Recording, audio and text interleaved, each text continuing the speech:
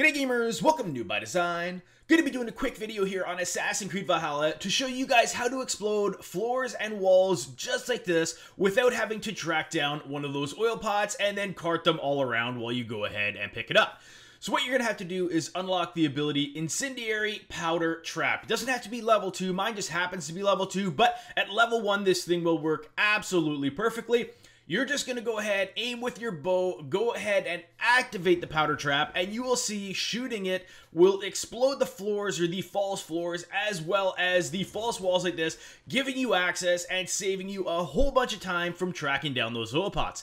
Anyhow gamers, if this video helped you guys out and saved you guys some time, I sure appreciate it if you go ahead and hit that like button. If you're struggling with anything in Assassin's Creed Valhalla, go ahead and drop a comment in the comments below. I'll probably be able to hook you up with a video to help you out. Alright gamers, thanks for watching.